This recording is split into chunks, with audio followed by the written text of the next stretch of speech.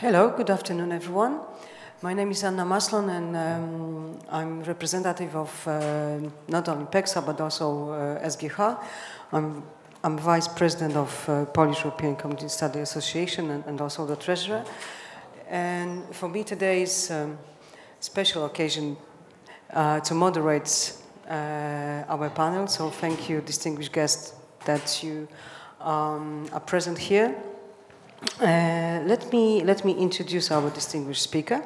So from my right side, Ms. Olga, I'm sorry for pronunciation, Bogorodecka from University of Warsaw. She's going to present the topic EU Soft Power Sharing Democratic Values. Next is Kenneth K. Lok Chan from Hong Kong Baptist University. And Mr. Kenneth will present Hong Kong calling a critical examination of EU profile during the 2019 anti-government protest. Then we have Tibor Palankaj from Corvinus University of Budapest. Mr. Tibor will present EU reforms and the nations. And last but not least, Anna Skolimowska from Cardinal Stefan Wyszyński University is going to present European Union's evolving international identity. Right, so Olga, if I would ask you to start, as we are a bit late, we don't have much time, so please be short, concise. Okay. And the floor is yours. Thank you. Thank you so much. Dear ladies and gentlemen, I'm so happy, and it's a big honor for me to be here today and present you EU Soft Power Sharing Democratic Values. Actually, I'm working, I guess, last 10 years with the topic of public diplomacy.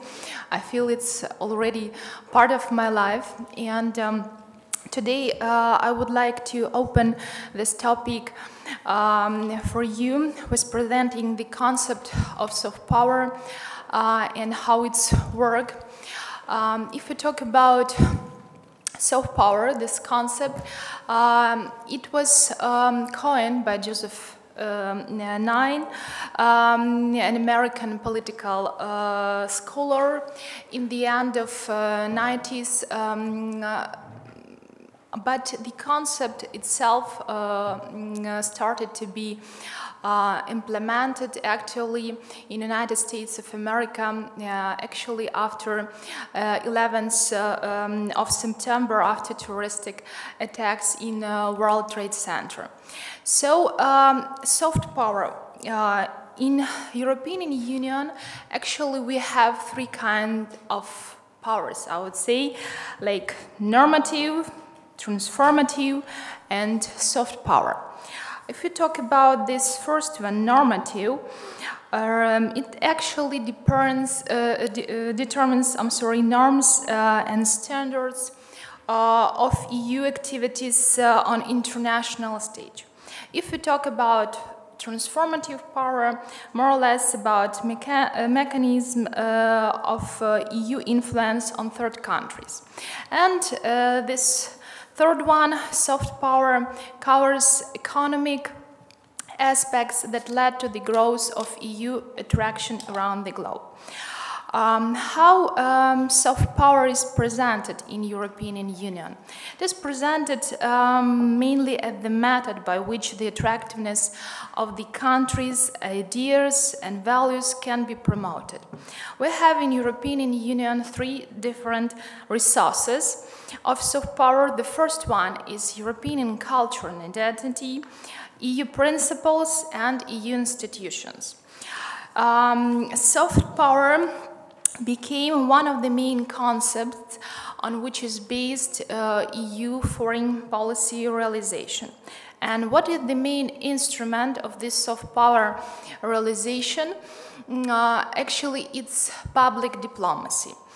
Public diplomacy, I would say, it's the way how we influence foreign audience with the aim to form positive opinion about our country, about our society. In my research, actually, I'm not dividing cultural diplomacy, public diplomacy, scientific diplomacy, or other kinds of diplomacy. In general, I present public diplomacy, the main concept that actually include cultural, science, diplomacy, development diplomacy, sport, and so on. So how actually European Union is attracting, is promoting its values, its standards and ideas. First of all, thanks to people-to-people contacts, to networking events, to outreach activities, and empower cultural operators and encourage collaboration activities.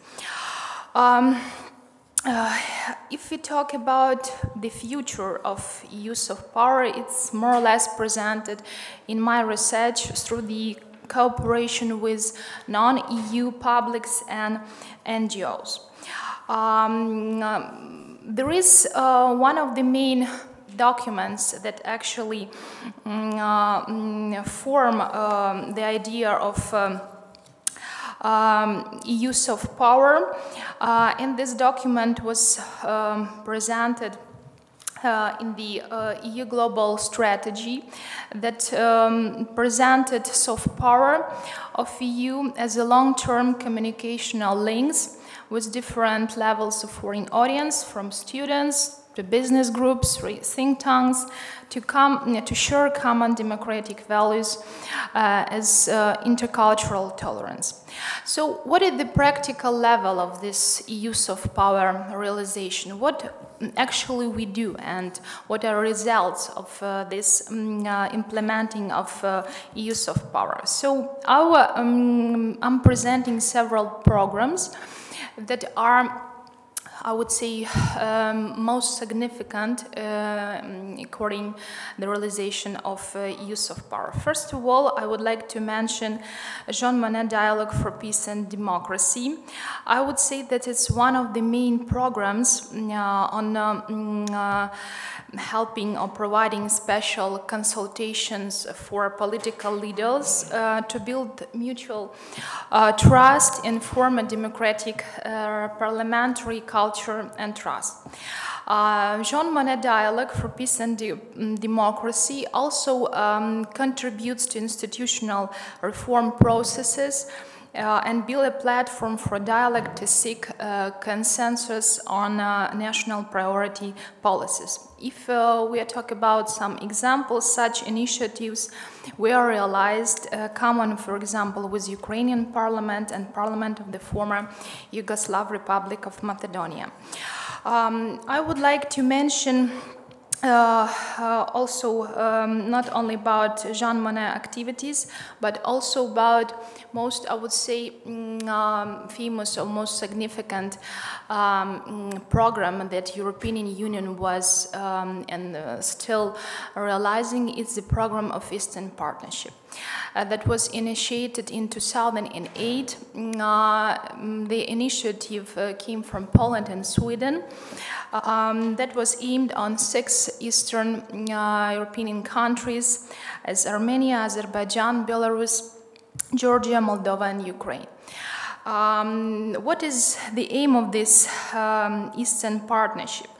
Actually, the aim to bridge Caucasus and Eastern Europe countries to European standards and to be acquainted with its values and traditions. The Eastern Partnership, I would say, it's a kind of manifestation of EU's soft power approach to foreign policy.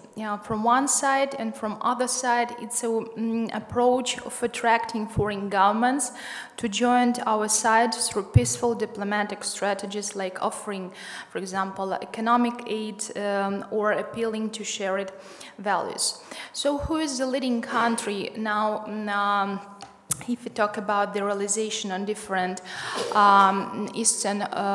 of different programs in Eastern Partnership initiative? Actually, it was and still remains according to my research, Poland. For Poland, this program of Eastern Partnership was important from one side to have a new position in European Union, and from one side Poland is a good example for Eastern Partnership countries in development, in economic, democratic and political transformations after joining European Union. Still today we faced a lot of challenges in the area of Eastern Partnership countries, and a lot of scholars and politicians are saying that this Eastern Partnership program is actually not effective. Nothing have happened. Countries are staying practically on the same level that they have been before this initiative. But I would not agree with this point. I would say yes, there are a lot of challenges. First of all, one of the biggest challenge is Russia's foreign policy towards neighboring countries, and of course EU soft power still remains weak against Russian hard power in the region of Eastern Partnership countries. But still we have a lot of positive changes, and thank you, a lot of positive changes in countries of Eastern Partnership. For example, I will give you some projects that were realized during recent years. For example, more than 10,000 of students from Eastern Partnership countries have been studying in European Union and took part in, for example, Erasmus Plus program. More than 30,000 young people and students took part in different programs for students and academic staff exchange programs. Now also we have visible improvements in trade connections between EU and 6 countries of Eastern Partnership. EU policy based on the principles of soft power according to Eastern Partnership countries brought there a lot of transformations, and due to numerous consultations, due to numerous conferences, due to numerous, I would say, forming different democratic institutions in those countries, we see some positive improvements. Also, for example, ESA declaration systems we have set up in Armenia, Georgia, Republic of Moldova and Ukraine. We have improvements in civil service laws, paved the way towards a more depoliticized civil service in Armenia, Azerbaijan, Georgia, Republic of Moldova and Ukraine. So, as a conclusion, what I would like to mention that maybe EU soft power is still not so strong comparing to those challenges that have appeared in this region of Eastern Partnership countries, but still there are a lot of positive transformations in this region. And first of all, I would say that maybe the strategy that European Union have chosen according to those countries is not actually the right one nowadays. Maybe the concept should be transformed more to the idea of smart power. Smart power that is actually a mix of soft and hard power. Maybe it will be the best solution for EU to form its foreign policy according to the region, for example, of Eastern Partnership countries. Thank you so much for attention.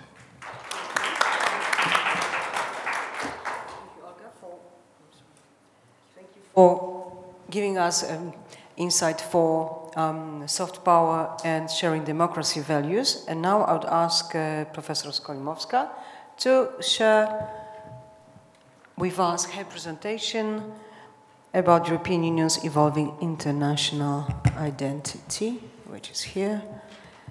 So, thank you. Okay, thank you very much for the possibility to share with you some ideas that I find very interesting to speak about when it comes to European Union's international identity. The previous speaker gave us an input into one of the very popular definition of the European Union's international identity as a soft power. In my contribution, allow me to present you another way of thinking about European Union's self-definition and self-perception in the international relation, as well as allow me to give you a hypothesis that current self-definitions, whatever it is, a soft power, normative power, and so on, are in a process of a deep reconstruction or even deconstruction. The speaker said a minute ago that a soft power is not sufficient tool to describe all the activities undertaken by the European Union. And let me add one more thing, that it is not expected when it comes to the international environment for the European Union to be so much soft power, rather to seek another way, another possibility and another tools that could enhance her policies, her strategies and actions undertaken around the world. My contribution will be divided in the three, or will be touching three general issues. First of all, the identity issue as such, as a very useful concept, theoretical concept developed within the international relations theory, as well as within European studies scholars, that will allow us to organize our way of thinking about the specificity of European Union's international actions and so on. The second element will touch internal character of and internal specificity of the discourse of about European Union's international identity, and the hypothesis that is related to this issue is that internal discourse on EU's self-definition and self-definition of her identity is under the reconstructions, is in the process of seeking a new forms of definition and new forms of ways of thinking about her international involvement. And the third element, let me introduce you some general remarks when it comes to the image of Europe, image of the European Union that she has in the eyes of important others. It is the sociological concept of identity, that the identity of actor is not only his own self-perception, but it is also a mirror, a kind of mirror of thinking about one's identity that is presented or shared by others.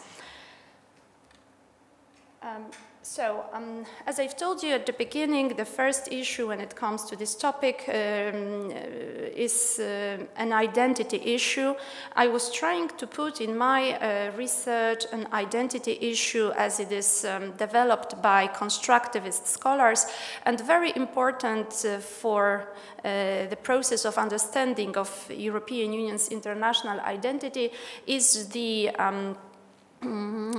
statement given by the constructivist scholars that identity is not stable as such, that this is a very processual phenomenon attributed to actors of international relations that is developed in the interactions with others, and that is developed in internal discourse of important actors involved in a process of, in this case, creating foreign and external policy of the European Union. So just to sum up this theoretical reflection related to identity issue, the scholars who are very important to this topic is prominent constructivist scholar Alexander Wendt and his vision of collective identity formation in the international stage. This way of thinking about the identity as something that is not given for once. It is something very changeable. It is something very under the process of social construction.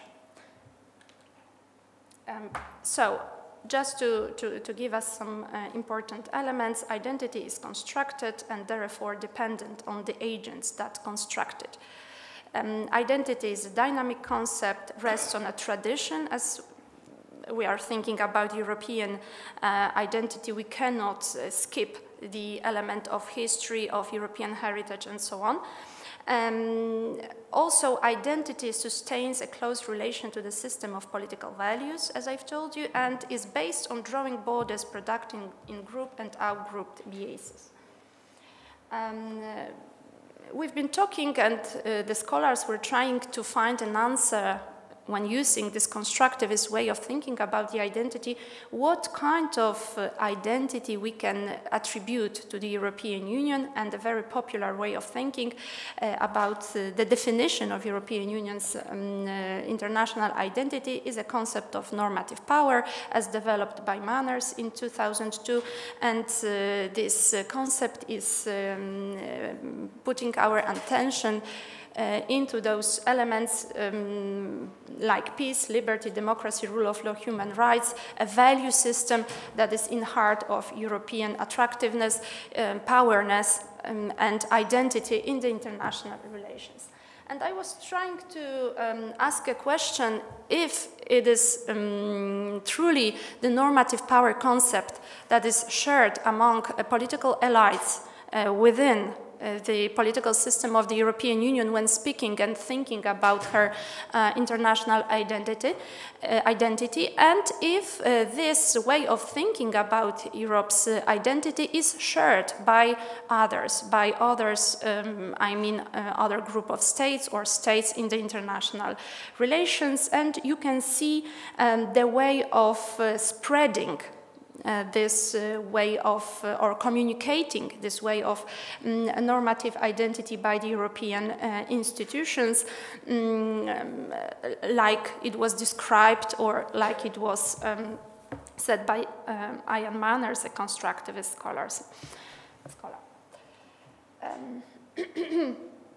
Let me, because we do not have much time, skip the theoretical element of the survey I'm conducting and give you only a conclusion when it comes to this normative power concept, that this is a very, from the theoretical point of view, very dangerous and sometimes tricky paradigm to use when describing normative power Europe.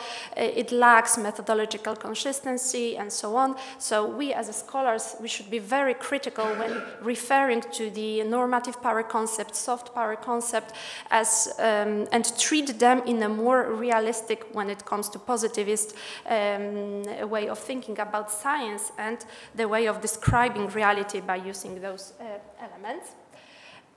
So in the internal discourse of European Union's international identity, the normative power concept was very popular, as we know, but under the many events and many crises that were that the European project faced, this normative concept is in the process of evolution.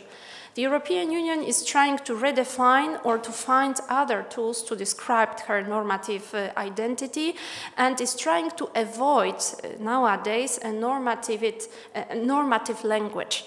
We can see this evolution in the documents like Shared Vision, Common Action Strategy, where values and those elements that were attributed to normative power concept are diminishing or vanished, were replaced by a language that is related to a more pragmatic, realistic way of speaking and thinking about European Union's international identity. When it comes to the external image and the question if others, important others, are perceiving the European Union as a normative actor, the survey showed us or verified this hypothesis in a negative sense. It means that the other actors of international relations do not share this European popular self-definition as a normative power for many reasons. Some of them were pointed here, but the most three important, in my opinion, are related, first of all, to history of Europe's involvement in the world. Its colonial past and imperial experience is a huge obstacle to build a credible image of Europe as a neutral or very positive norm-based actor in the international relations. The second element is related to the issues of her foreign policy that is very fragmented, despite some efforts undertaken in the Lisbon Treaty of Lisbon to improve this element. Still, it is not a very strong instrument for the European Union in the international relations. The third element is related to the case of the political model that the European Union is offering within the normative identity policies, and it is not so exceptional when it comes to the tools undertaken by other actors. For example, United States or institutions like the United Nations are having the same goals in the international relations to preserve peace, democracy, rule of law, and so on. So European uniqueness in this kind is not so exceptional, let me say. There are also many competitors when it comes to European Union's international actions within the normative power paradigm. Like I've told you, the United States, even the Chinese policy is also orientated towards spreading some specific values that might be called universal in some way. As my time is probably over, thank you very much for the opportunity to speak and to share with you some general ideas related to the evolution of European Union's international identity. And if I would be given some question, I would be delighted. And thank you very much one more time. Thank you, Prof, especially that you stick to the time and I didn't have to speed you up. Thank you so much. And now Professor Chan from Hong Kong Baptist University. Hong Kong perspective, Hong Kong calling. As far as I know, you don't have presentation, just... Okay, Thank you very much indeed. Good afternoon, ladies and gentlemen. I'm Kenneth Chen from Hong Kong, based at Hong Kong Baptist University. I'm also the president of the Hong Kong Association for European Studies. So this is a case study focusing on Hong Kong and how the European Union has performed as far as Hong Kong's situation is concerned. Of course, as I'm speaking, the situation in Hong Kong is still not totally stabilized. It's very volatile. As most of you might be paying attention to the situation in Hong Kong and wondering how I still managed to leave Hong Kong to come to this conference. So I appreciate really your kind acceptance of my paper and give me the time to do more to prepare better for that. The European Union, ladies and gentlemen, of course, has claimed to be a promoter of norms as standards of behavior in the international system. I suppose a lot of people here have read about the EU's global strategy of 2016, of which, if I may, I quote, "Without global norms and the means to enforce them, peace and security, prosperity and democracy, our vital interests are at risk. The EU will lead by example on global governance, but it cannot deliver alone. It will act as agenda setter, a connector, coordinator, and facilitator within a networked web of players." Fight for freedom, stand with Hong Kong. That's the slogan we hear a lot these days in the streets of Hong Kong. So, to what extent has the European Union responded to that slogan? The evolving protests have succeeded, of course, in capturing global attention, generating considerable interest in juxtaposing Hong Kong with the opposition movements and movements elsewhere.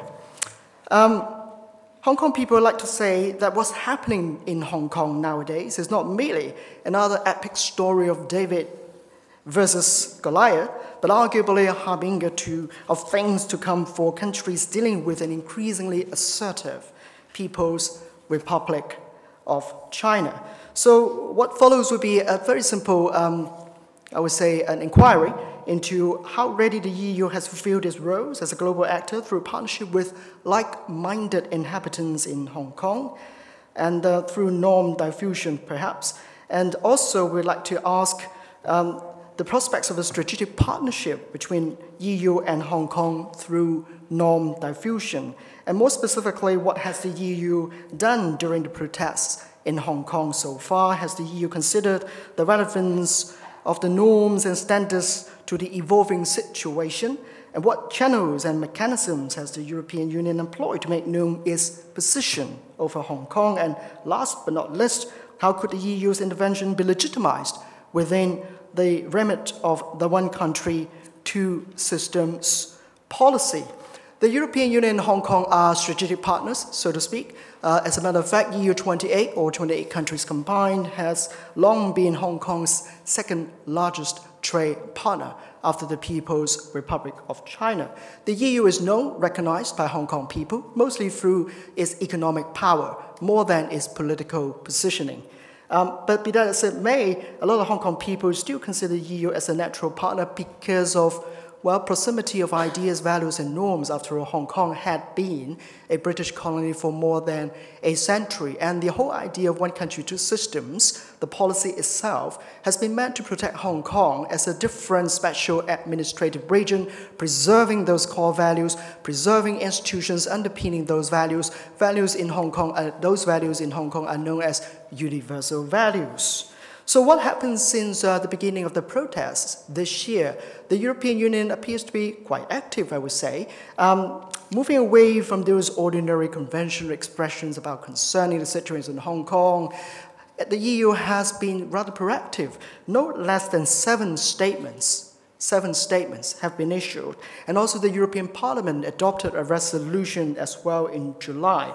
Now, for reasons of time, I don't have a lot of time to read out all the statements or resolutions. Just to sample, perhaps, the one from the 13th of June this year, it says, I quote, "The European Union shares many of the concerns raised by citizens of Hong Kong regarding the government's proposed extradition reforms and has conveyed these to the government. This is a sensitive issue with potentially far-reaching consequences for Hong Kong and its people, for EU and foreign citizens, as well as for business confidence in Hong Kong. An in-depth, inclusive public consultation will help to find a constructive way forward. We look to the government to engage in such a dialogue with its citizens." Now that's mid-June, of course. The situation has developed, I would say, from bad to worse as the government refused to listen to the people to conduct a proper public consultation on this very controversial piece of legislation or amendment to the existing piece of legislation known as the extradition law, whereby any Hong Kong citizen might be extradited to the People's Republic of China for so-called justice. Now, moving on quickly, if I may, for reasons of time, just a few weeks ago, on the 18th of November, there was a declaration made by the High Representative on behalf of the EU on Hong Kong. Let me briefly to quote, actions by law enforcement authorities must remain strictly proportionate, while fundamental freedoms, including the right to peaceful assembly of Hong Kongers, must be upheld. Only confidence-building measures, including an inclusive and sincere dialogue, reconciliation, and community engagement, can lead to a sustainable solution. A comprehensive inquiry into the violence, use of force, and the root causes of the protests is a critical element in de-escalation efforts. The EU is willing to support all those who would work towards de-escalation and establishing such a dialogue. So, by and large, the EU has proven to be not only an informed actor in Hong Kong, but also one that is willing to inform others what it thinks. However, if we do consider Hong Kong to be a testing ground of the EU's human rights and democracy policy, I believe there's still room for development of a strategic partnership with like-minded inhabitants in Hong Kong. Now, so far, the EU's position has been self-limiting, if I may be blunt and honest about that, and therefore has prevented itself from rising to the challenge. The EU has been talking a lot about de-escalation, peace-making, confidence building, investigation, inquiries, and so on and so forth. But increasingly, given the situation in Hong Kong nowadays, it looks as like increasingly it's speaking to thin air, because Hong Kong has become so polarized between the authorities on the one hand and the opposition on the other hand. And the EU is now risking, by trying to stand in the middle, falling between two stools. Its relevance is at risk to the increasingly severe and volatile situation.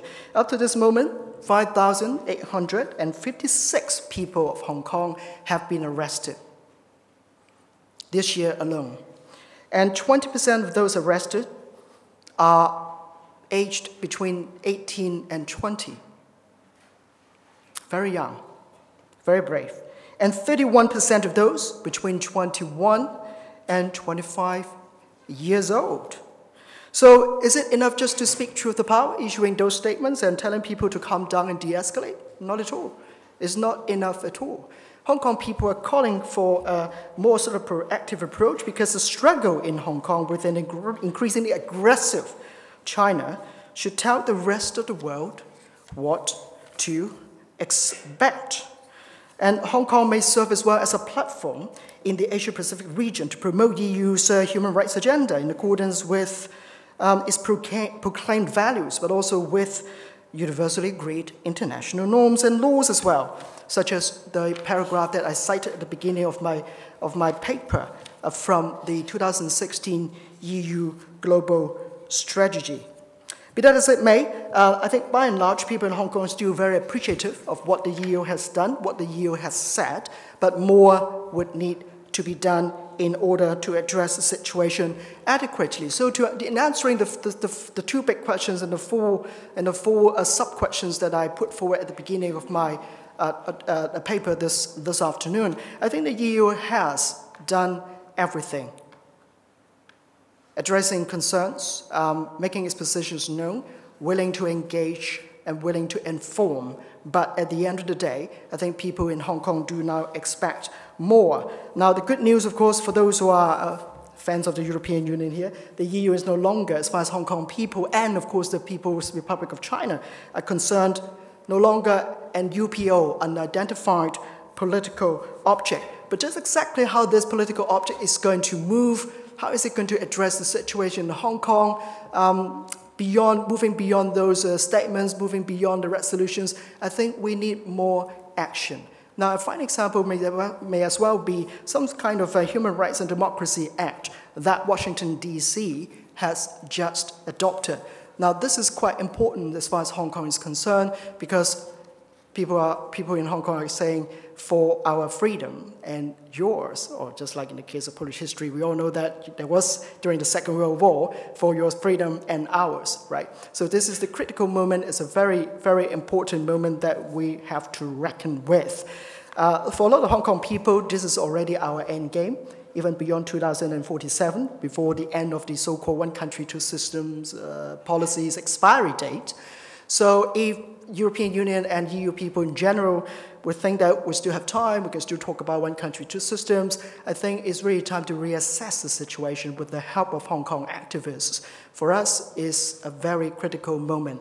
There's always a chance that Hong Kong will degenerate rapidly into another Xinjiang or Tibet, and if that actually happens, if that is allowed to happen, it will be already too late. Thank you very much for your kind attention. So, the insight how the EU is perceived by the Hong Kong people.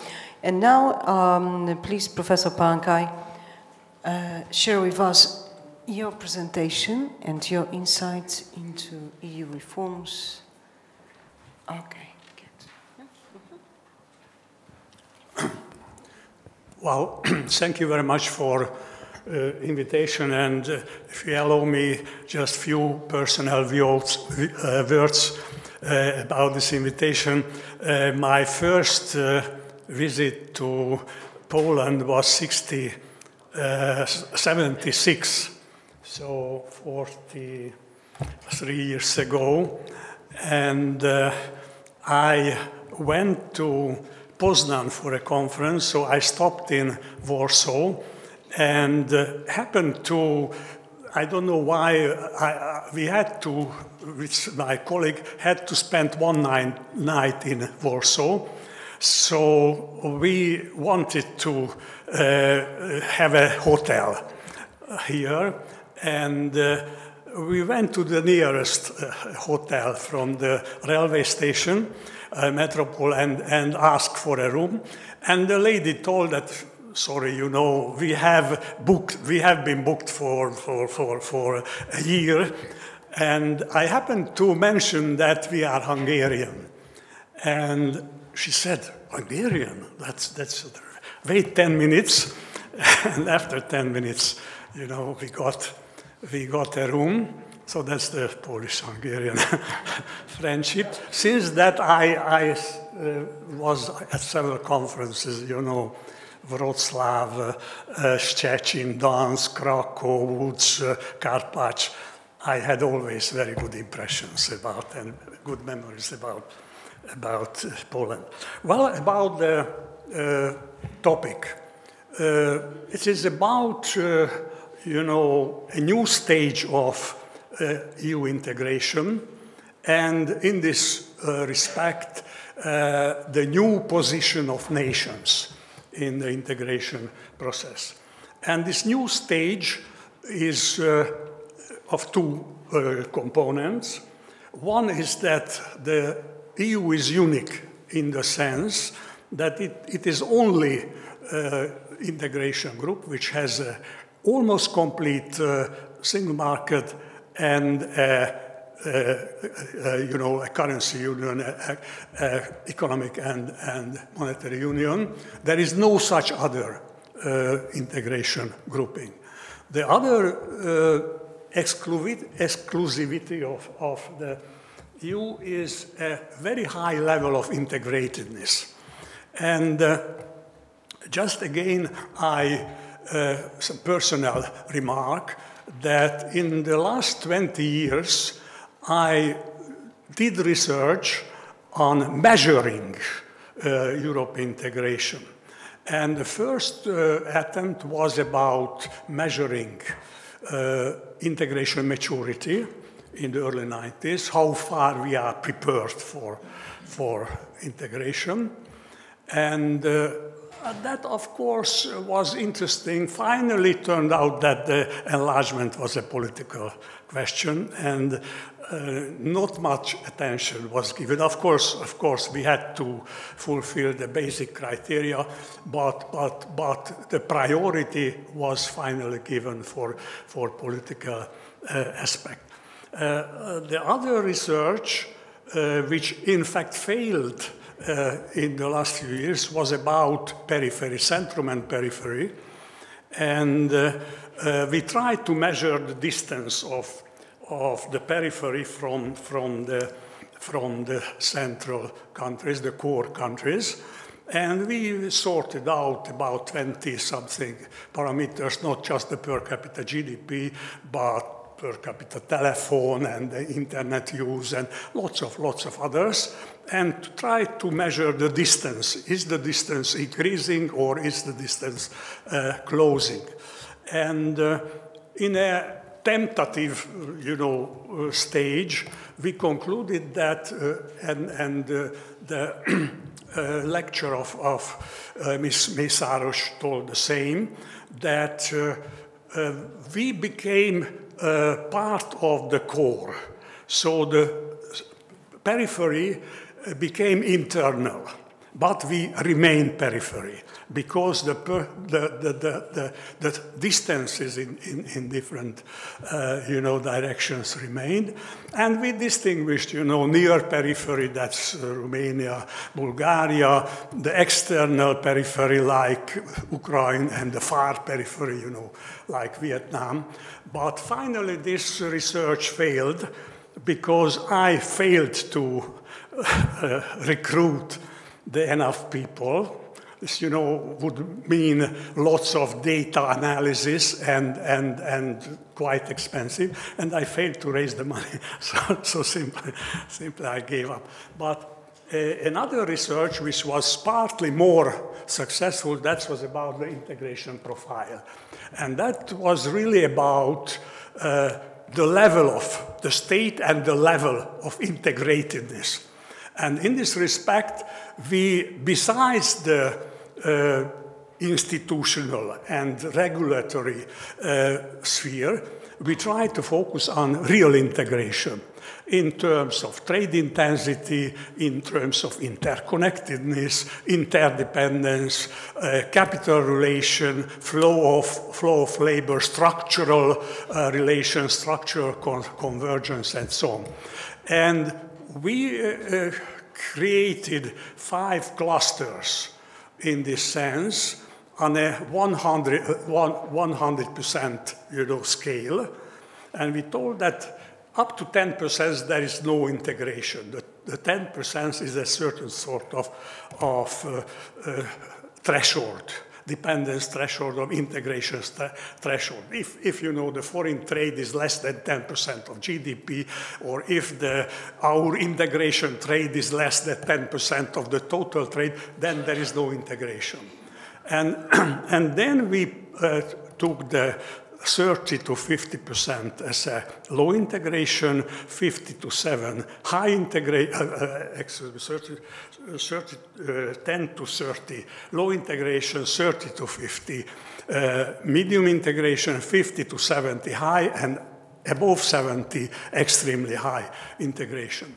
And we concluded that 20 countries from the 29 are on the high integration level, so above this 50% level.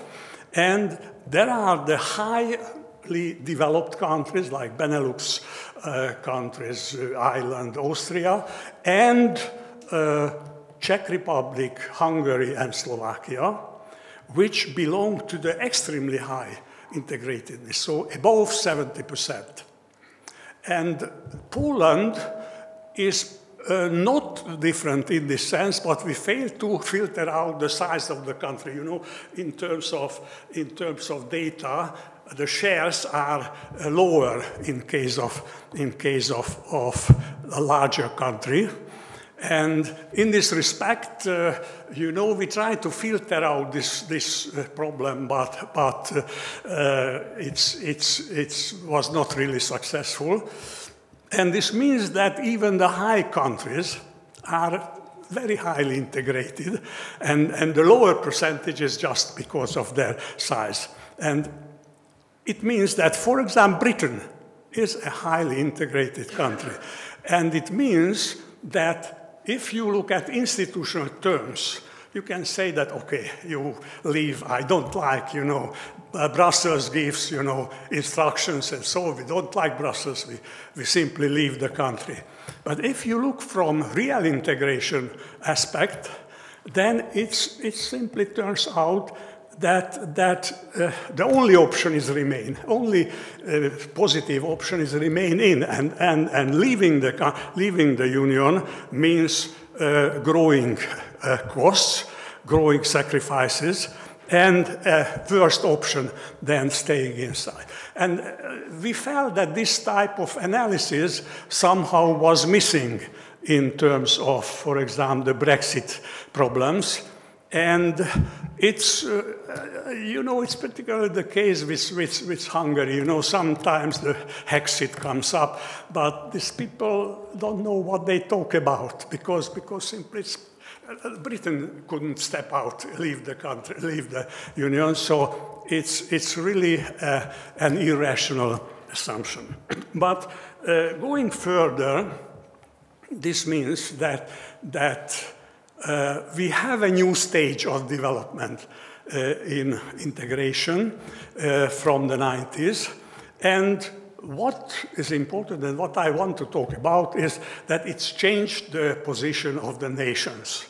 And it means that the external integration has repercussions for internal economy, and it calls for a really substantial adjustment, substantial transformation, internal transformation. And it has two dimensions.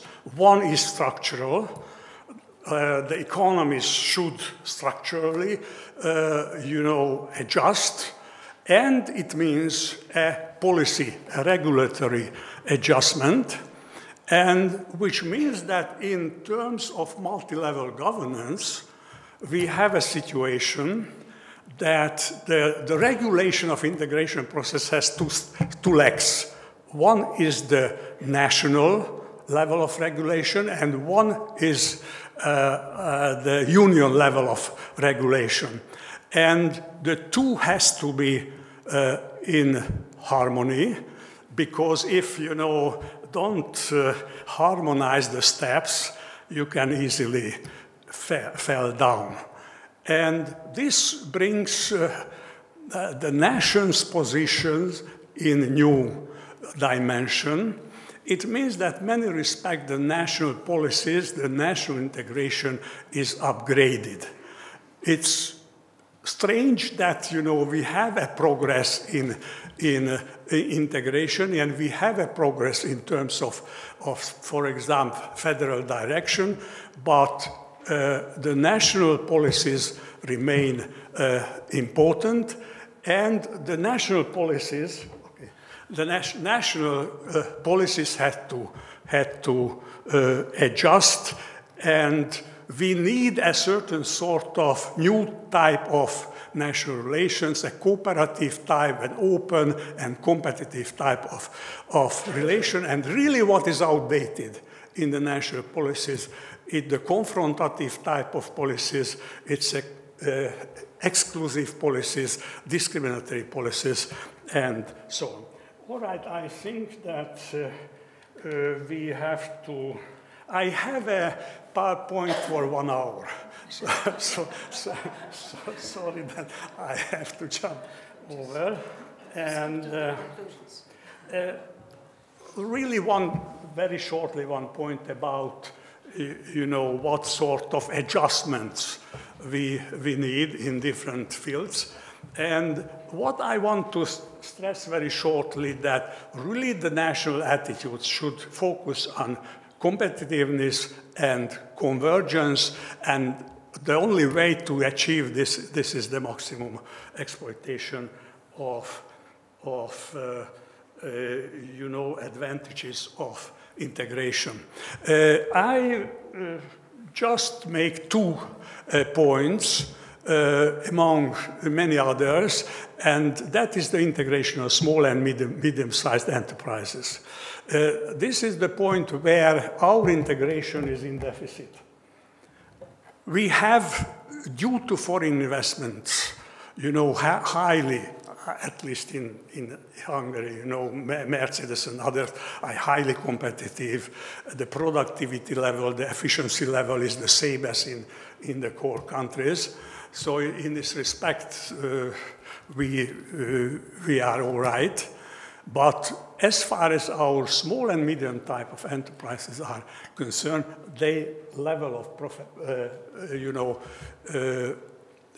competitiveness is not satisfactory. We made a study on that, and probably 10% of Hungarian small and medium-sized enterprises are competitive and can use the opportunities of the integration. This is 70% in Germany. So this is really a high deficit in integration. I just mentioned in the paper, I tried to make a point about two-speed Europe, multi-speed Europe, the federal future, and so on. Probably just one remark, that the present construction, single market, monetary union, was made before we stepped into the union. It was made by the 12 countries, but largely under 15 countries. But our entry changed the union. And really, I'm afraid that the rules and the conditions were not changed accordingly. So we need reform, no question, no one questions.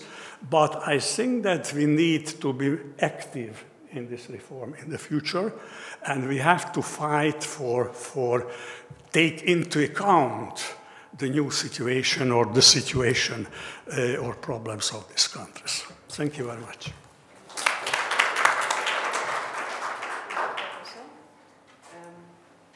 We don't have any time. There's one question. Okay, so just one question as we need to finish our session. So please.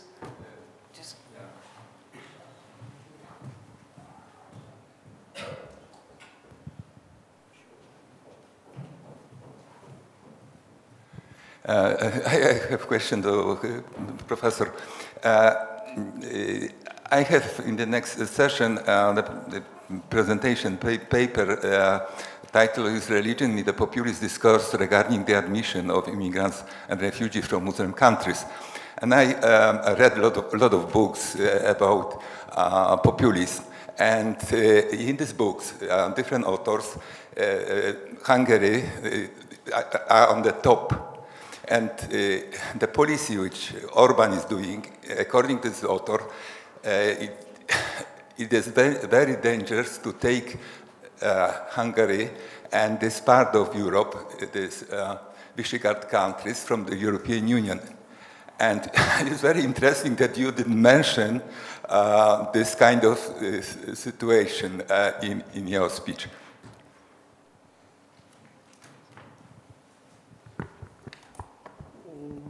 Well, I'm not sure about your point. What's? No, it's my comment.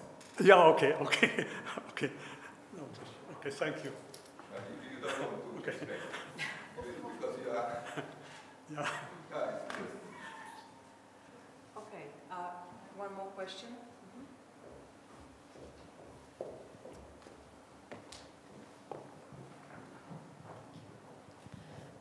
Just quickly, thank you for all the presentations. I have a comment and then the question to Olga Bagaretska. Thank you for your presentation. Coming from Azerbaijan, I'm kind of, let's say, exposed to the Eastern neighborhood policy. And just before going to my question, I would like to add about Poland's pioneering for this policy, also from the point of view of easy mobility and movement, because the Eastern neighbors was always the, let's say, the easy movement for Poland, specifically Ukraine, Russia, Belarus, a lot of migration to Poland, and also historically, you know, having a lot of mutual, let's say, history like among these countries, and also about the declaration to entrust a job to a foreigner that, you know, gives easy access to labor market for these migrants coming from these countries. My question is about the measurement of effectiveness of Eastern neighborhood policy. Like, do you have any evidence, or is there any research since the establishment of the Eastern neighborhood policy? Is there any changes observed between these countries? because, you know, the situations are different in each country. So I don't know how much the EU is able to change some things like by means of these kind of tools. Thank you.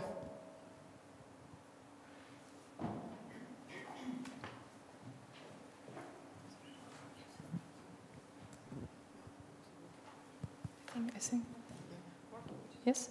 Okay. Thank you so much for your question and for your comment.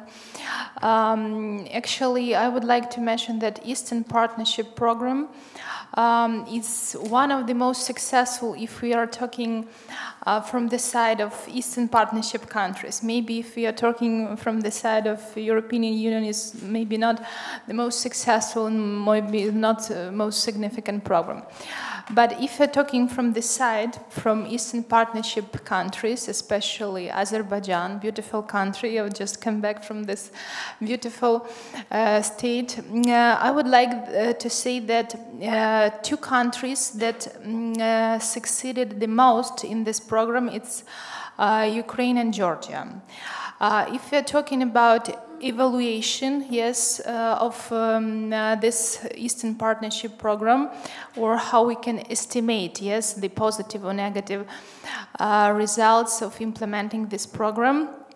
In 2016, there was such an initiative which was called EU Strat, like a kind of explanation or initiative that was aimed to evaluate the effectiveness of Eastern Partnership. This initiative should be finished in the end of 2018, and we will see what they will say. Now, my predictions regarding this program that we have associate agreements, yes, with the several of the countries, so it will be, I guess, the biggest plus. The countries that are not, I would say, succeeding in this program, actually it's Belarus and less, I would say, Azerbaijan. The biggest problems that are appearing in those societies is, of course, corruption and the level, yes, of willing of politicians to change, to develop their countries. And I would say that this document, EU Strat, if you're interested in results or estimating the effectiveness of Eastern Partnership program, we can check in the end of 2019 what they have prepared. It's EU Strat is like an initiative of different politicians, scholars that are actually investigating this problem and evaluating the effectiveness on Eastern Partnership. From my side, I would say that being in all of those 6 countries of Eastern Partnership, I've been noticing that Poland is doing the most. I'm not saying that another EU countries are not engaged in this program, but I've seen the biggest involvement of Poland.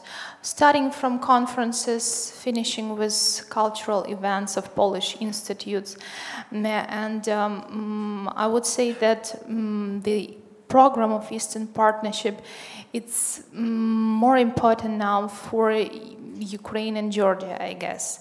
Belarus is the country that is less involved. From perspective of Azerbaijan, I think that now the political situation is not so clear. Maybe when it will be more clear, it will be easier for us to estimate, do actually Azerbaijan people want to move on and to have the associate agreement with European Union. Thank you.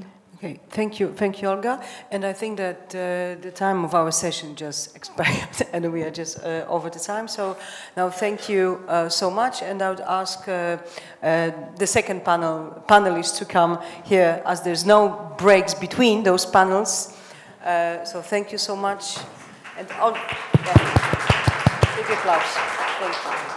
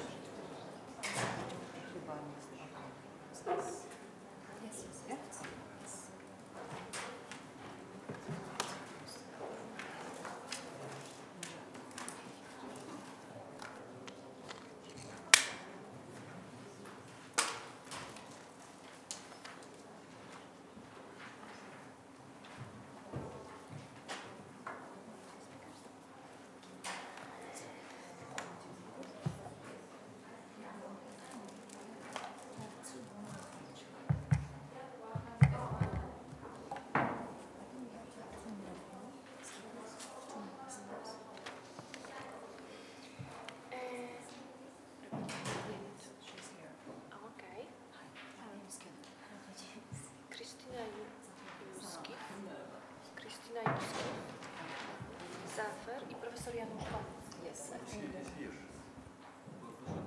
Is here? He has just left, I think. I need to call him back, so please. We can continue? Okay. Is it working? Yes, great. Hello again. Thank you for staying. I know that it's a bit challenging time just before the lunch, but thank you for your commitment. It's highly appreciated.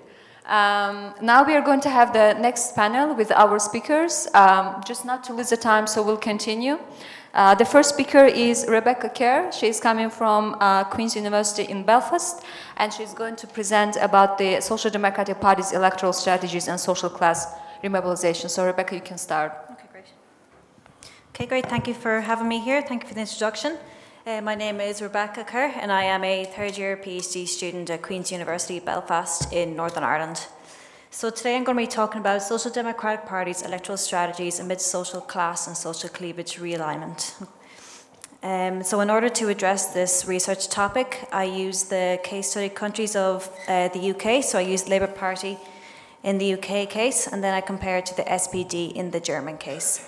So I use comparative analysis, and I use qualitative interviews as a way of comparing the two case study countries.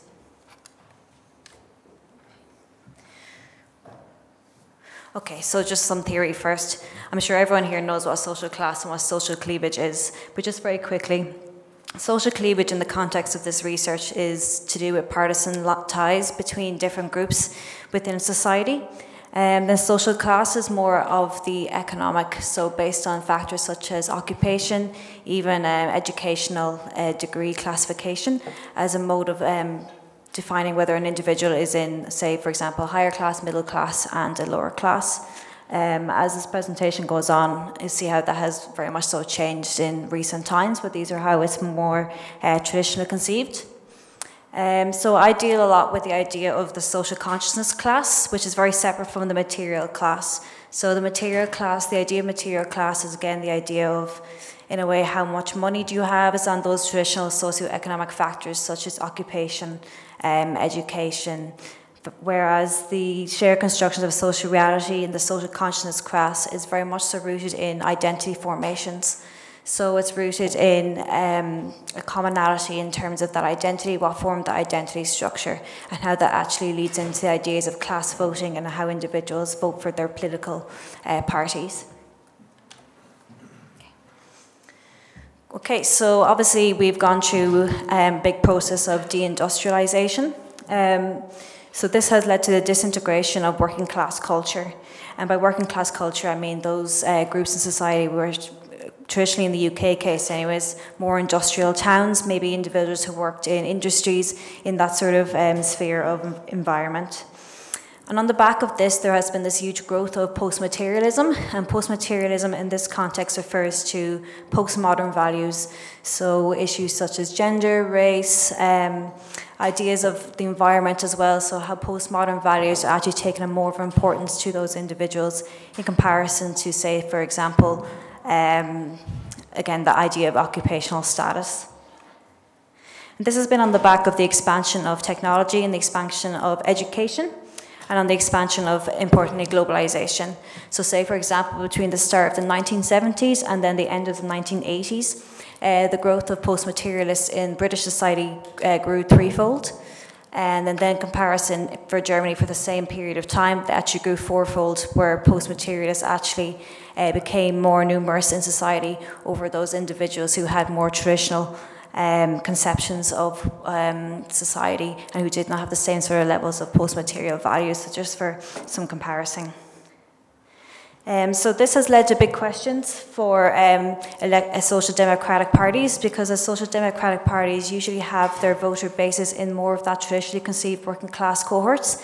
So moving forward, when there was the acknowledgement that, okay, this group in society is actually shrinking, so who are we going to appeal to? Who do we want to actually attract to our parties? So this has led to big questions for social democratic parties. So on your left there, we have some kind of brief history. I won't spend too much time in it just because I'm aware of time constraints, for the Labour Party in the UK. And then alternatively on the other side there is for the SPG in Germany. So it just shows the evolution and their movement towards more moderate policies. And this was mostly in a bid to attract the median voter. So there has been a movement away from actually trying to get that traditionally conceived working class voter, and it moved to the more median voter, the middle class voter, who had more concerns with regards to investment in education rather than, say, workers' rights in factories or in mines, for example. Okay, so this led to these two, which is Tony Blair of the Labour Party and Gerhard Schroeder, apologies if any German speakers are here, my pronunciation is not fantastic, of the SPD. So these two guys here combined to create this the idea of the third way, die neue Mitte. So they brought their parties, the Labour Party and the SPD, towards the electoral centre in a bid to again attract that median voter.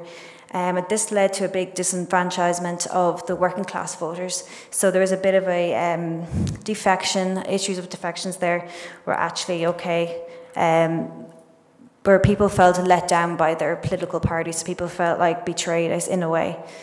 So in the German case, this led to the formation of the Alternative for Work and Social Justice movement.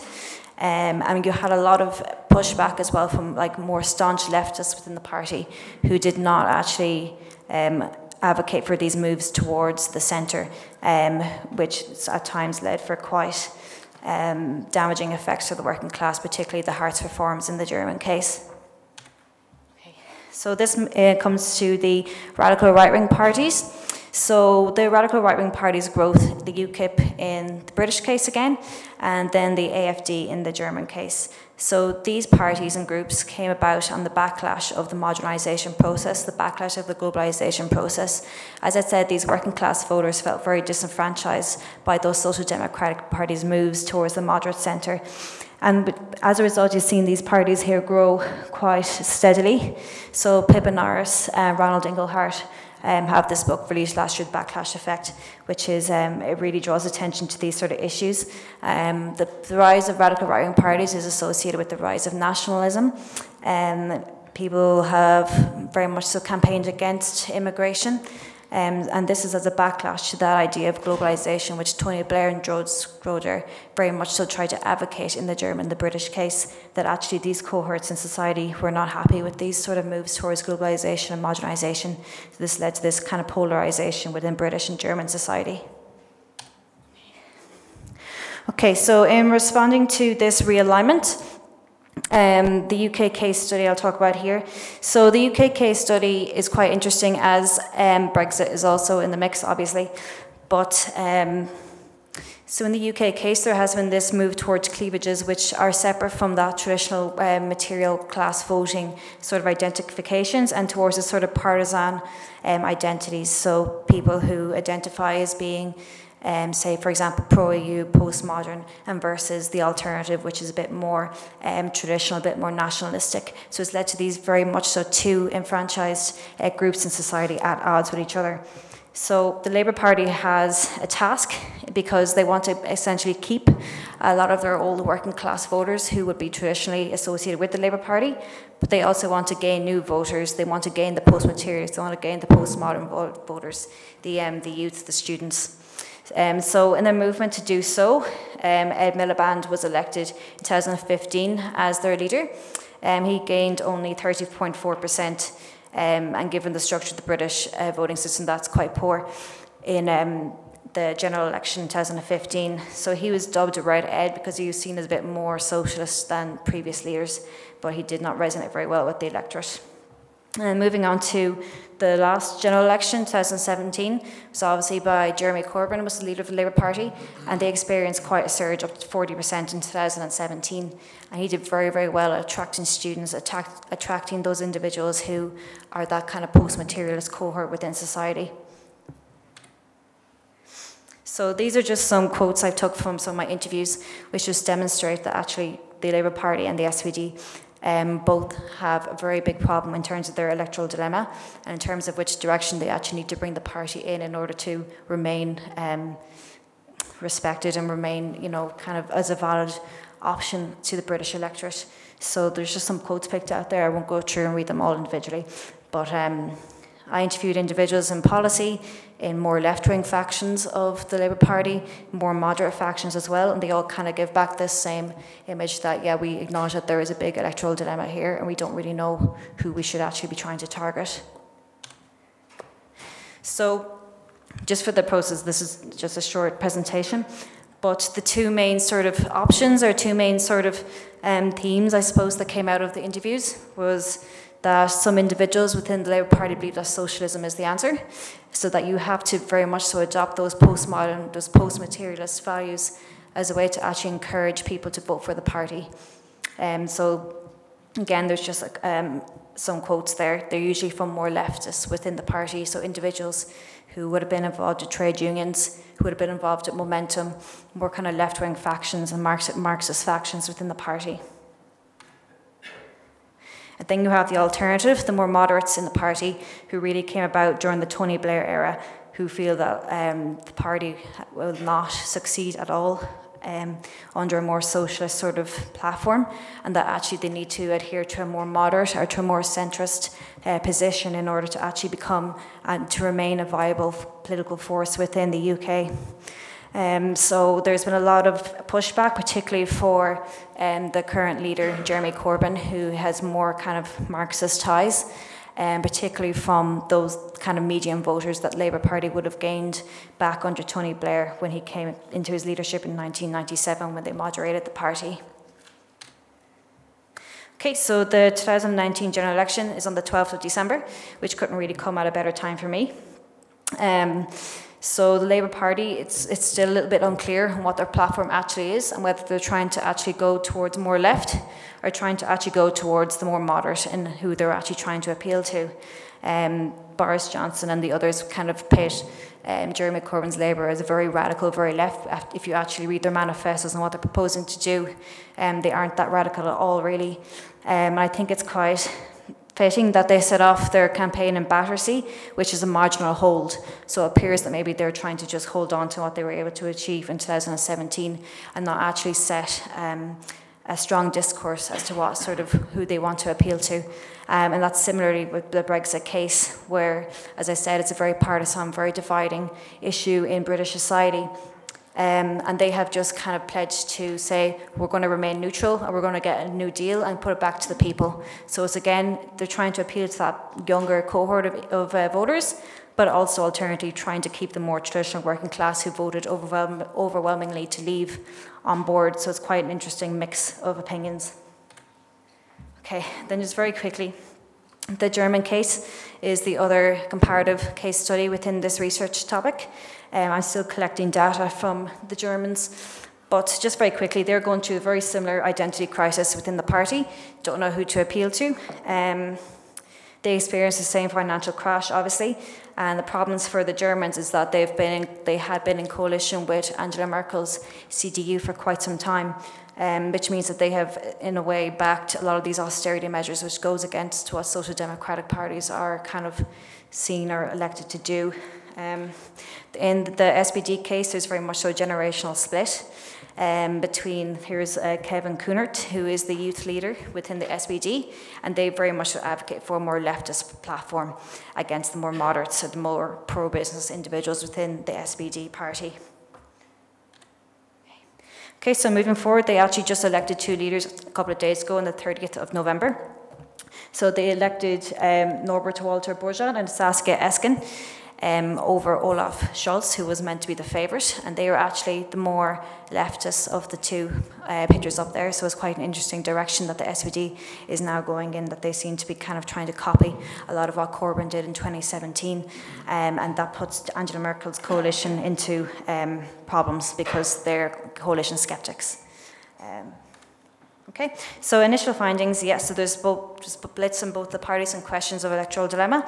The test will be able to see in 2019 whether Corbyn's policies, our Labour Party, are able to appeal to both types of individuals who they want to kind of gain that coalition of voters for. And then Germany, similarly, will be able to see basically true opinion polls and that sort of thing, how successful they will be at trying to replicate some of what I think they will try to replicate some of the things that Jeremy Corbyn did in 2017. Okay, that's it. Thank you very much. Thank you very much, Rebecca, for your insightful presentation. And now, according to our program, we will not have, unfortunately, the second speaker, so instead we'll move on with the third one. So I would like to invite Zafer Ayvaz from Environmental Gender Ecology, and he's going to present on proposals and some practices in order to prevent and solve problems arising from individuals of different religions and cultures. The floor is yours. Thank you.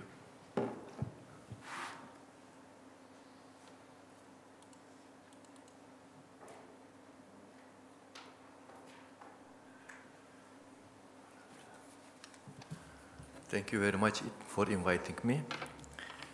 My presentation title is Proposal and Some Practices in Order to Prevent and Solve Problems Arising from Individuals of Different Religions and Culture.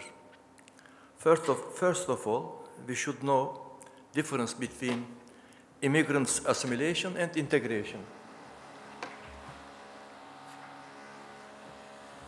Assimilation is mostly one-way absorption process, whereas integration is a process of providing immigrants with equal chances to access opportunities available to native-born.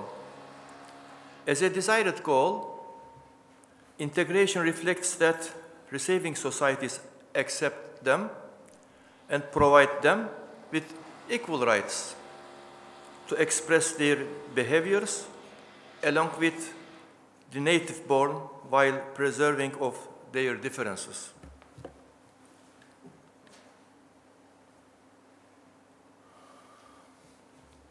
The willingness of immigrants to integrate is not enough. The duty of the receiving societies is to accomplish a work of accepting and integrating them. Integration has been a priority in EU countries, supported at EU level through different concrete measures included in the European Commission's Action Plan on the integration of third country nationals. The faster migrants are integrated, the better they do and the more they contribute to their host economies. The integration process has the legal, political, the socio-economic and cultural religious dimensions. Legal political dimension relates to governmental issues, while socio-economic dimension is related both governmental and communal. In this presentation, it will be discussed social and cultural religious dimension, which concern both host societies and immigrants.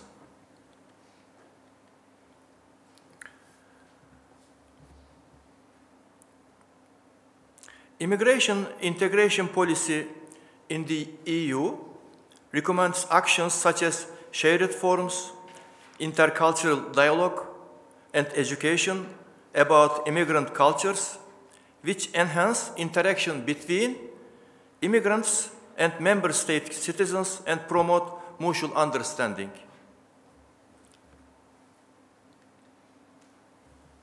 Commission's Handbook on Integration highlights the role of arts and culture in giving a voice to migrants and refugees.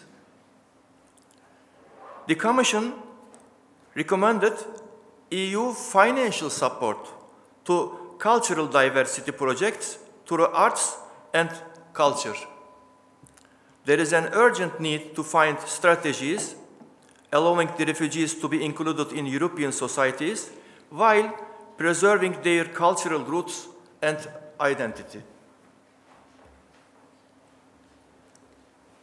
It is focused on culture as a factor in helping refugees to recover from trauma, develop their skills, and feel empowered, as well as contributing to conflict resolution and prevention and mutual understanding.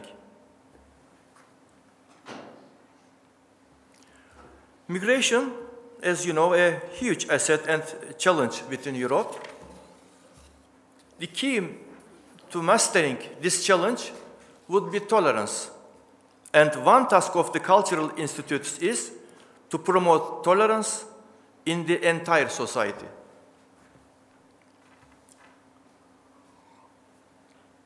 As you know, integration is an ongoing process rather than a final destination, focusing not only on immigrants themselves, but also on the responsibilities of the receiving societies and state authorities. There are a lot of activities regarding integration done by host societies. Among governmental and international activities, there are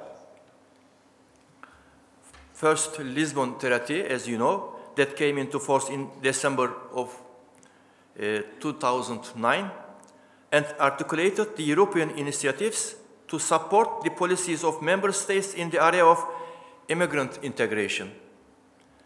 And then International Convention on the Protection of the Rights of All Migrants Workers and members of their families, and United Nations Special Rapporteur on the Human Rights of Migrants. Among committees and programs, there are the Committee on Migration, Refugees and Displaced Persons Parliamentary Assembly of the Council of Europe, Council of Europe, the Intercultural Studies Program, CNOMAT, the Global Knowledge Partnership on Migration and Development, is a brain trust for the global migration community.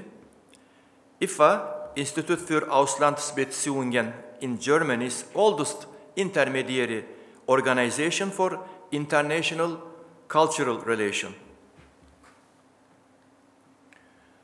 Regarding projects, we can add causes and consequences of socio-cultural integration process among new immigrants in Europe, organized by George August University in Germany. Nice spaces, migration, culture, and integration in Europe for supporting community well-being and better integration. Project partners are Netherlands, UK, Germany, Denmark, and Ireland. And we can say some books about this topic.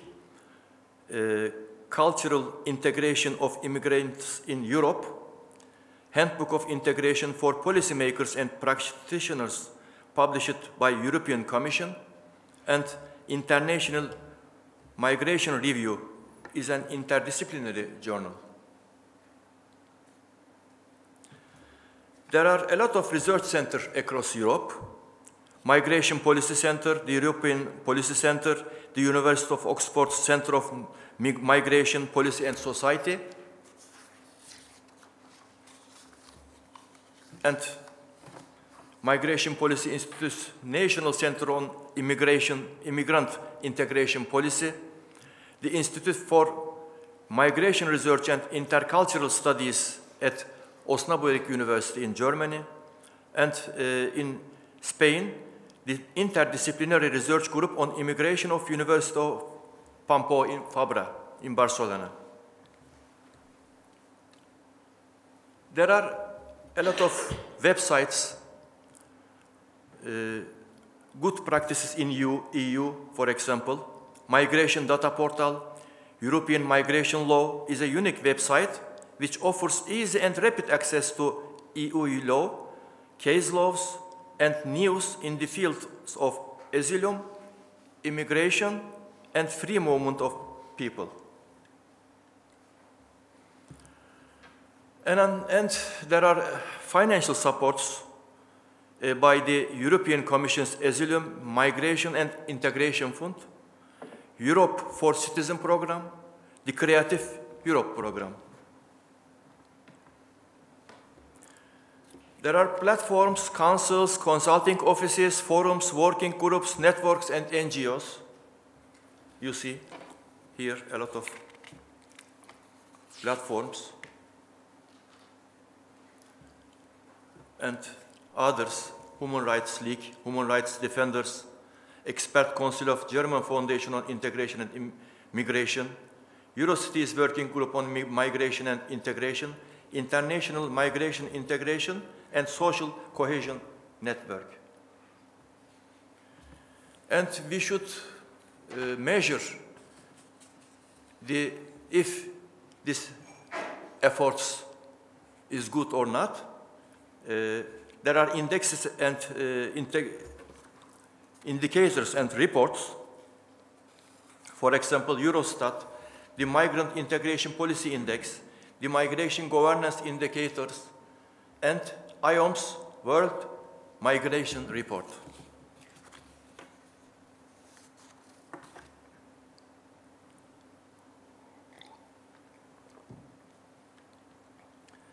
Now, I will tell something about activities regarding integration done by guest societies.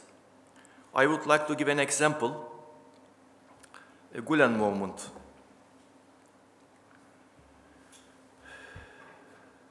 Fethullah Gülen is a Turkish Muslim scholar, opinion leader, and peace advocate. He is one of the world's most influential Muslim scholars, the inspiration behind a major transnational civil society movement. According to Gülen, dialogue is not just about overcoming problems of our globalizing world, but is necessitated by our very humanity and his Islamic faith. He launched dialogue initiatives first in Turkey. It was in the early 90s that he began particularly advocating the need for dialogue initiatives and organizations. He visited religious and ethnic leaders such as the Patriarch of the Turkish Orthodox community, the Patriarch of the Turkish Armenian community, the Chief Rabbi of the Turkish Jewish community, the leaders of the Turkish Alevi community, Pope John Paul II, and the Chief Sephardic Rabbi of Israel. Some of Gülen-inspired dialogue initiatives and projects worldwide, for example, the International Festival of Language and Culture, charter schools and cultural centers, and an example from Germany, Forum Dialogue. He made some activities regarding interreligious, interfaith, and Christian-Muslim summer schools, Project Human Rights and Religion, Project House of One. Jews, Christians, and Muslims came together in Berlin.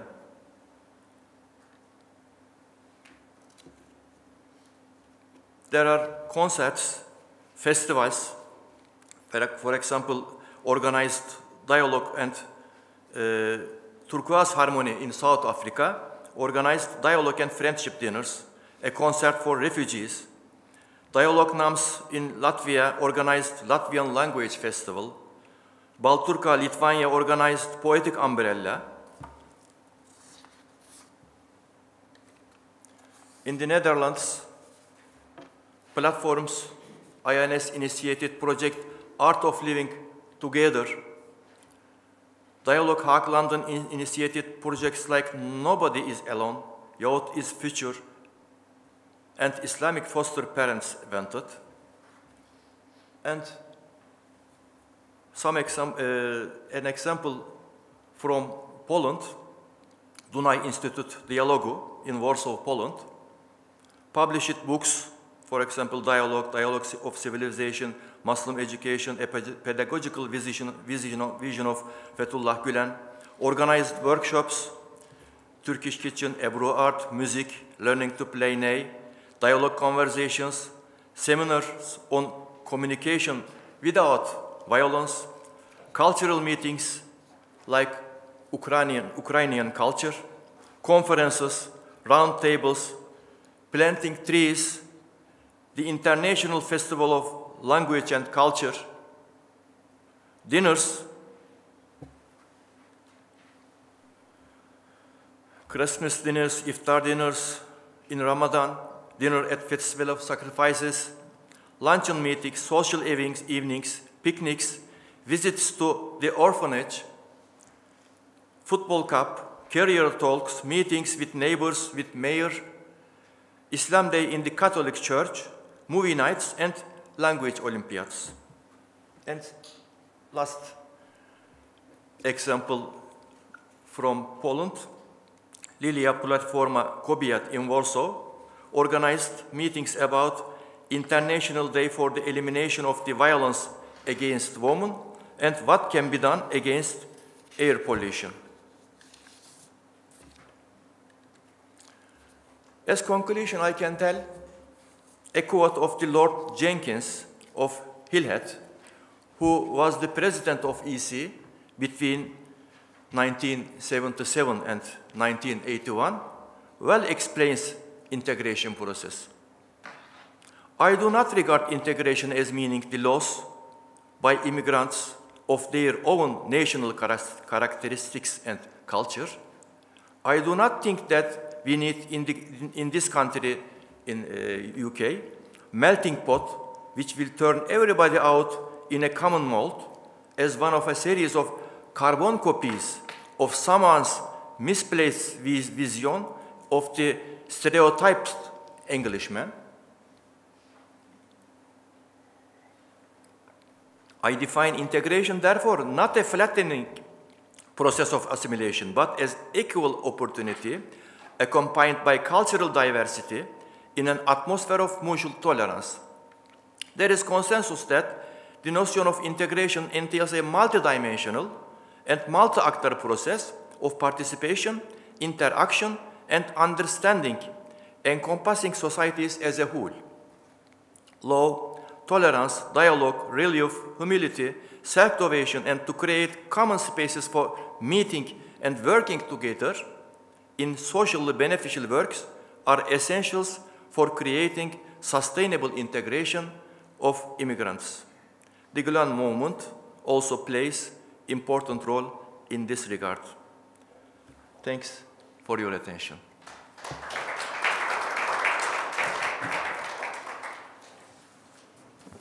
Thank you very much. Now we'll quickly move. Oh, you have a presentation, okay.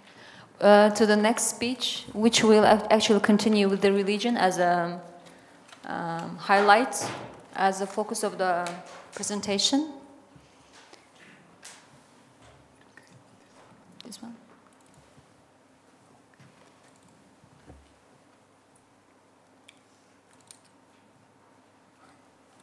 Okay. Now, one more. Okay.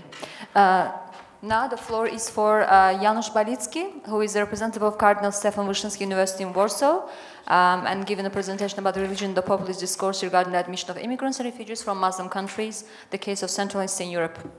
Okay. I would like to show only the part of the paper, and especially put the accent on how do religious institutions approach the use of religion by populists. Okay, it means to keep the time, I would try to avoid this introduction, and I would explain a little bit what I understand, what the books, the publication, understand about the populism. Populism is something which is anti-immigration, migration, and multiculturalism are threat as the deadly threat to national culture, social cohesion, and traditional style of life. Populism applying to principle divide and impera.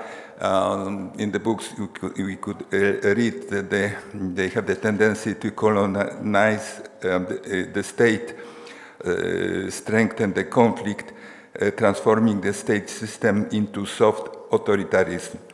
And one of the definition of the Ivan Krastev, he is a politician from political science from Bulgaria. He is giving this kind of definition. Populists believe that if you won the election, you gain full control over the country, and if you lose everything. So they rule as if a flood would follow them. And because of that, they try to control media, law, constitutional tribunal, and other state institutions. They don't cooperate with opposition, like, for example, in Switzerland, where opposition and the party which is in power try to put together in some important things. This is the first slide showing the vast difference across Europe in public attitude towards Muslims. People had to answer the question who would be willing to accept Muslims as members of their family. And we see the situation. When we think about religion, religion is something which should gather the people, to put them with the love to other nation. It means the fear about strangers is something against the basic Christianity rules. And we have the convenience, we are convinced that we are the best Christians, but this part of Europe is very bad. But look, the attitude to accepting the people from different religions is completely different. It means the Western Europe looks much better than Eastern Europe. Poland is on the first place, accepting the statement all further migration from mainly Muslim countries should be stopped. Poland, this is interesting slide, is showing that 56% of people would resign with the funds not accepting Muslims, and even to leave European Union, 51, if they had to accept Muslims. This is Hungary. You could, no, that's for me very funny way of question people. Do you agree that the government, that instead of allocating funds to migration, we should support Hungarian families, those children yet to be born? We should do this one and another one as well. Slovakia, Czech Republic. Yeah, I will not read this, some slogans from, I think, Slovakia or Czech Republic. Yeah, and this is Poland. This is Warsaw, 2017, our independent days. This is the reaction of Al Jazeera and New York Times for what happened in Warsaw. You could read, and this again from this parade, 2017, Trojan horses, anti-Islam slogans, and somebody is reminding us that Muslims are human beings. And during the war, Polish people were welcomed without any racial discrimination in Muslim lands. As we know, it is about the people who left Siberia. Our message is clear: we are all humans, we are all the same. These are examples from Nasz Dziennik. Nasz Dziennik is the Radio Maria, part of Radio Maria. It is some kind of church in the Catholic Church in Poland. This Radio Maria is supporting the government. I would not show some pictures with dancing of the government and Father Rydzyk and other things, but in these newspapers we see some statements, even a professor about the Islam, not very pleasant. It is again completely different than Church's teaching, this Vatican II Council or the Pope Francis. We will go very quickly. This is a statement of Father Maciej Ziemba, in translation, Shameful Wood. It also reflects how quickly Christians in Poland allowed themselves to adopt the language of politicians, politics, sociology, and ideology when describing the problem of refugees, thus rejecting the religious description of the reality. It means Father Dominican, he's surprised what happened in Poland, that in this Christian country, more than 90 people belonging to the church could thinking not according to the gospel, but according to this political or sociological way of thinking.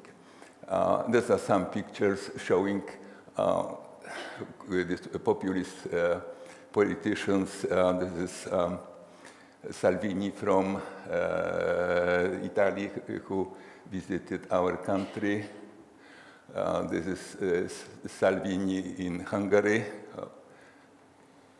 This is these populist politicians in the Western Europe, in France, Holland, together. This is the Poland, as you know, at least the Polish people know, that we have the very famous old and very precious for us sanctuary in Częstochowa, and these right wings movements, nationalists, trying to do this kind of events in this, for us, the holy place. And this is a so-called pilgrimage of young people to Jasna Góra 2017. Salvini, some pictures, he's keeping the gospel. He is responsible for the death many people who could not reach Italy, and he is keeping the gospel in his hand. Here he is keeping the rosary. This is in the Polish text. This Italian bishop Domenico Maggiavero, in strong words, criticized him because of that, because it is the evidence using the religion for own purpose, the political purpose. I cannot understand as a believer that somebody thinking that the political power is more important for him than religious values. And he should know this against the gospel. Here is the we see the number of people who died since 2014, 2018, trying to come to Europe. In 2019, the number is almost close to, no, it's about 19,000. The Pope Francis, he wrote a letter in this year about migrants, refugees, and he wrote a letter against he wrote the letter as well about Europe, about people who live in Europe, because it is a challenge for us. we see people dying, trying to come to Europe. And if we are human beings, we cannot allow for something like this. This is something which, that's the title about the situation in Greece. I was last week in Greece, in Athens. There was a conference organized by the Holy See, and there were many people very interesting. But being in Greece, I decided to go to Lesbos to see the Moria camp, and very famous. And we see it's a lot, you can find in the internet a lot of information. I would go very quickly.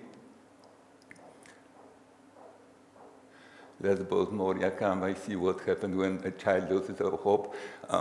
Even children are committing suicide. There are about 13,000 of people. There are 2 camps. I will show a little bit later. This is Moria, Lesbos, yeah? This is the picture showing the camp from the earth. There are 2 camps. This is official, and this is not official. It means the tents people are living. I know that there's 5,000 children in this the second camp. This is the picture, and I was doing these pictures, and here we see the official camp. This is not official, and people living in the tents. The tent, which is like this, a little bigger, lived 5 families live there with children for many months, some of them even a year. This is the condition how people are living there. School for children.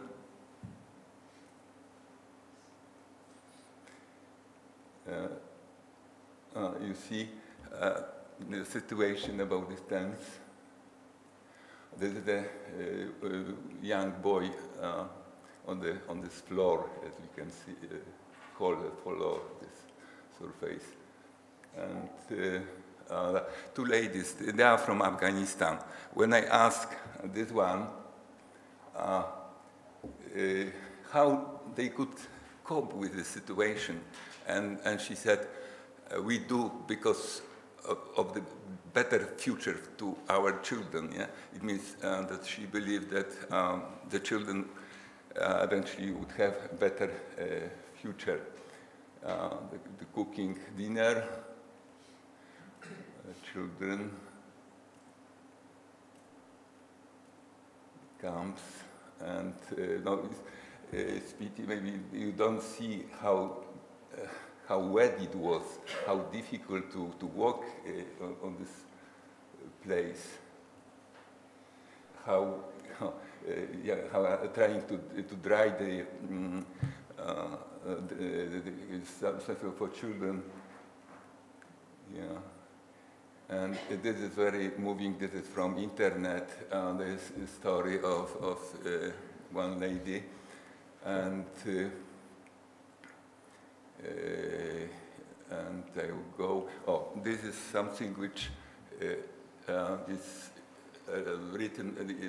What said one resident of Moria? Where are the human rights? Where is the European Union? Why they don't know about this human crisis that we have in Moria?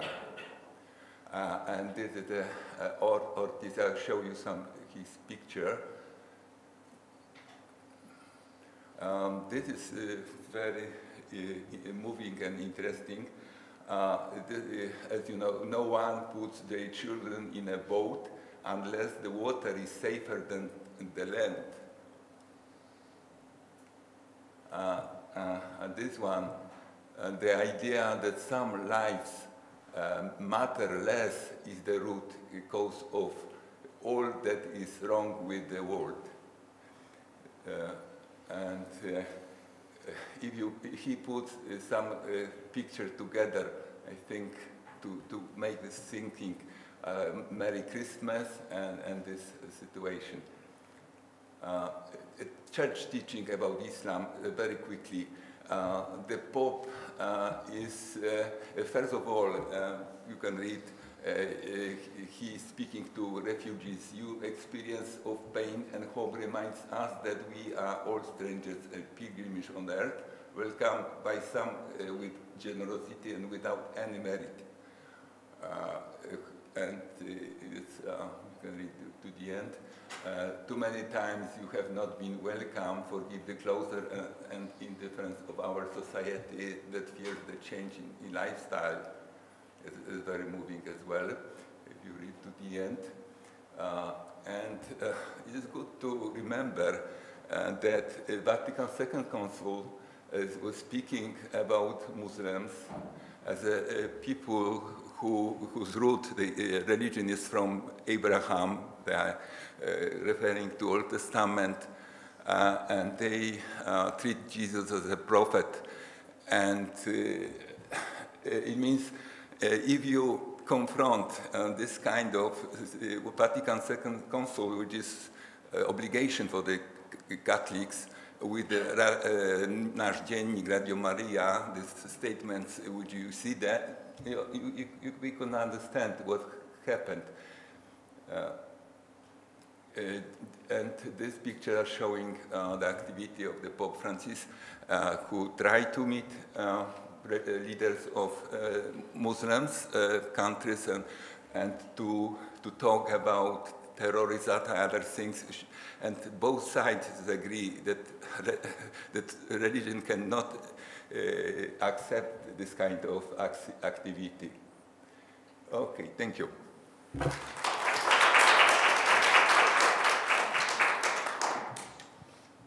Thank you very much. Thank you all for the panelists for their presentations, and we have very little time, but if you have any question, we have the right only for one question before we go for the lunch break. Okay, then you prefer to speak individually. You're also welcome to do so. So now we are going to have a lunch break, and then we'll see you in the next sessions. Thank you very much.